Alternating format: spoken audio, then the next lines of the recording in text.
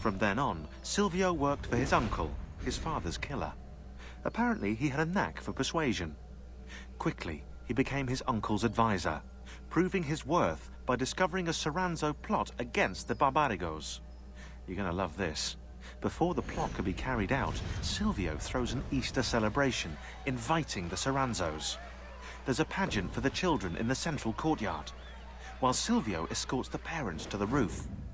He toasts the family, then signals the archers hidden behind the courtyard windows. The Soranzos never plotted against the Barbarigos again. Fast forward 10 years, and Silvio's living in his uncle's luxurious Venetian palazzo. According to the history books, his uncle died in bed.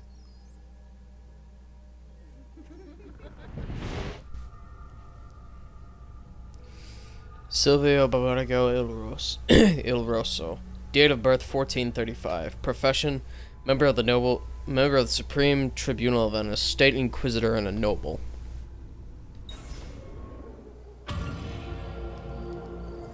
An unpleasant turn of events.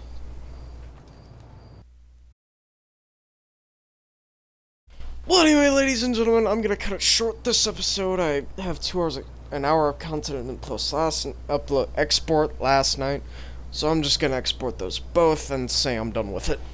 But anyway, I'd like to thank you all for tuning in. If you haven't, click the like.